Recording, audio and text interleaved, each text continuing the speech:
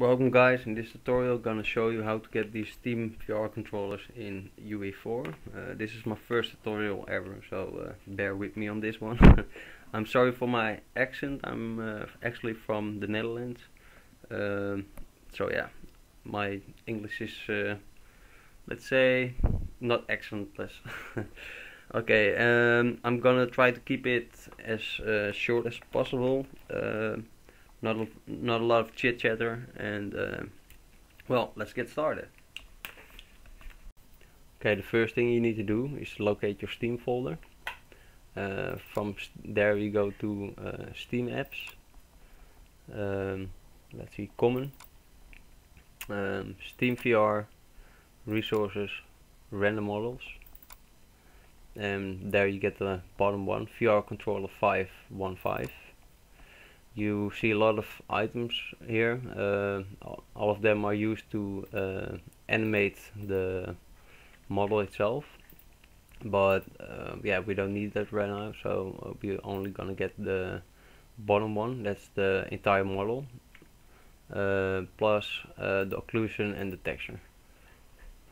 Next up, you open 3ds Max or your own program, and you make sure your unit setup is set in meters, because every object, OBJ from Steam is set to meters, so just to get the right scale.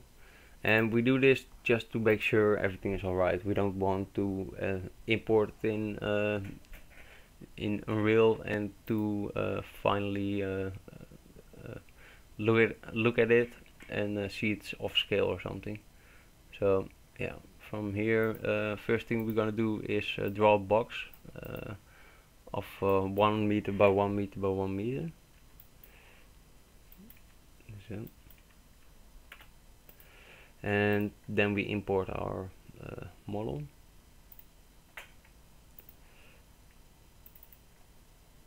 Let's see, here it is. Nope. This one, the OBJ. And this all alright.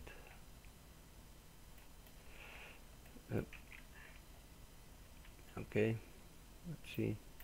It should be around 25 centimeters, roughly. 25.4, I mean, I think. Yeah, that seems about right.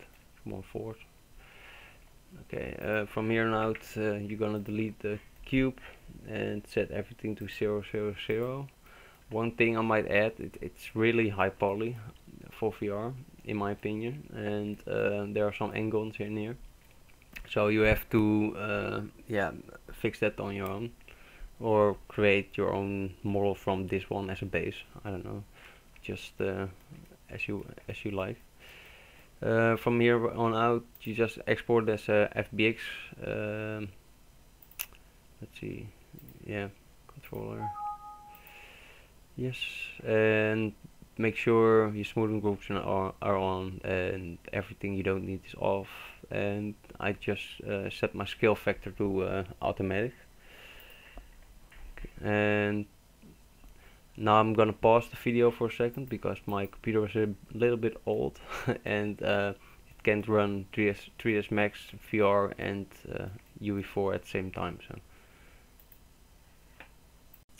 Okay, as I said before, I'm trying to keep it short, so let's go. I've set up everything already, and I'm going to show you what you have to do. First off, you need to create a VR pawn, or a blueprint pawn, I mean.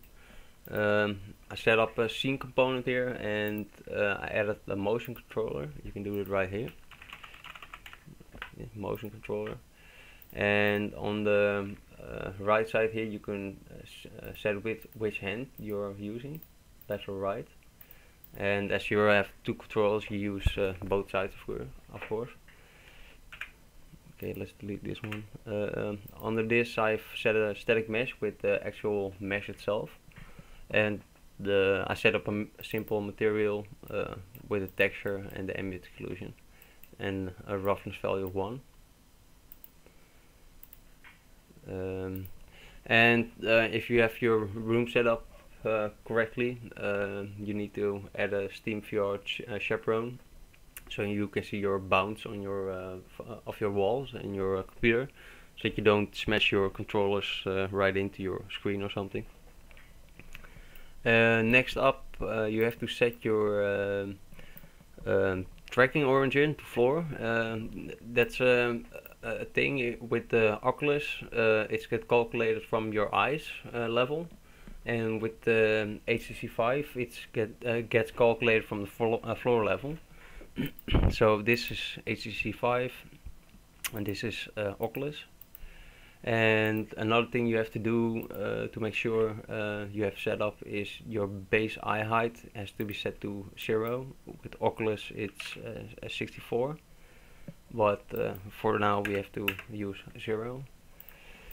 Okay, and you have to make sure your player start is at 0 as well, or 1 centimeter, sorry, 1 centimeter.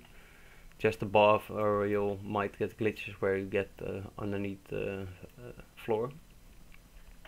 You have to set up your, you have to create a game mode. Yeah, so right here, blueprint class, sorry, game mode. You have to create a player controller and a camera manager. In the player controller, goes the VR camera manager right here, and everything else seems to be right. Yep. And then you have to set your game mode, of course. In the default pawn class you put your VR pawn that you created. You put your player controller here, and that's about it, if I'm right. Yep. And the last thing you need to do is go to your project settings, maps and modes, and put on your game mode right here, and make sure your settings are alright. And also you have to go to your world settings right here, and make sure the settings here are correct as well. I've disabled the hot class because you don't need it at the moment. So last but not least, oh, I see my indicator is off screen here. Oh yeah, last but not least, I give you a little tip. If you have a real 4.11, there's a new feature that I really like. It's called stereo, for instant stereo. I mean, let's see, it's about right here. What this does is normally with lower versions it renders each eye separately, and with instant stereo it renders everything simultaneously, so it's an enormous boost to your performance, or at least a boost. Let's call it that way. And yeah, that's about it. Let's see some results.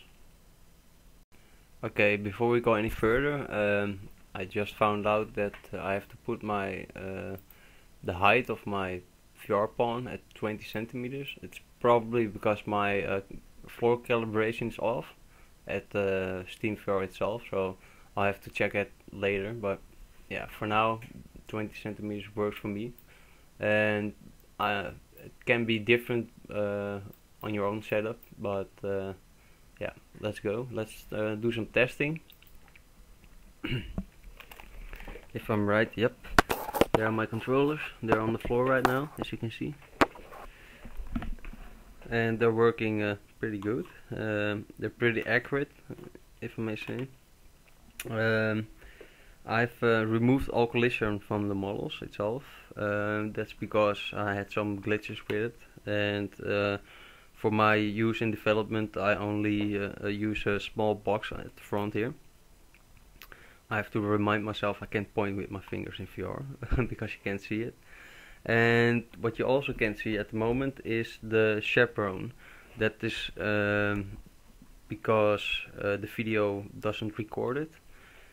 And yeah, if I move closely to my wall here, I can see a grid, but you can't see it if you do it on your own. So the grid shows where my walls are, so I don't smash my controllers against a wall or something. I have another thing for preference. Normally in most games the ray trace is coming from the top here, and for me that feels a bit unnatural to point at when I'm stretching my hand.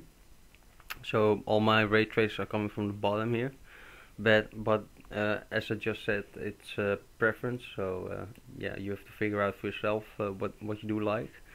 If you want to have the animated version, as you can see, if I push a button nothing happens. If you want to have the animated version, you have to get all the files from the SteamVR and animate it yourself in UE4. And yeah, that's about it for the moment, I guess. And yeah, have fun with development from here, and yeah, if you like what you see in the videos or have any questions or like to see more, just subscribe and like it, and please comment, and I will get back to you as soon as possible. Well, have fun.